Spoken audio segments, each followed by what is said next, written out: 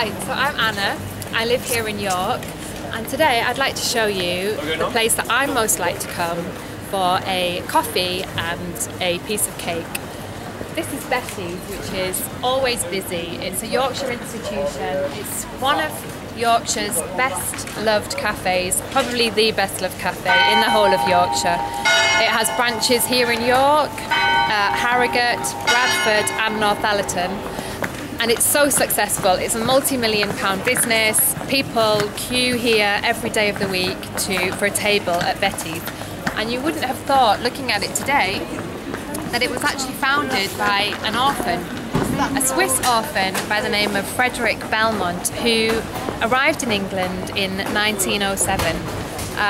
Frederick had already worked in bakeries and chocolate cafes, shops, chocolatiers around Europe doing apprenticeships, and he arrived in England wanting to make his fortune in the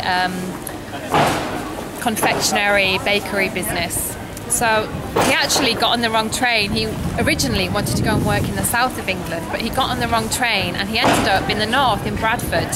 Now, he liked the countryside so much, it reminded him of his home country of Switzerland, the greenery, and he ended up staying. He founded the very first Betty's in Harrogate in 1919, and the cafe just went from strength to strength from there on.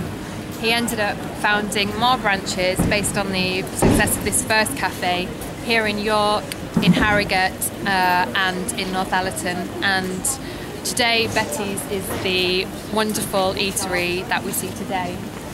You can see people in there having coffee, cake. The food still has a Swiss influence based on Frederick's original recipes he brought over with him from Switzerland.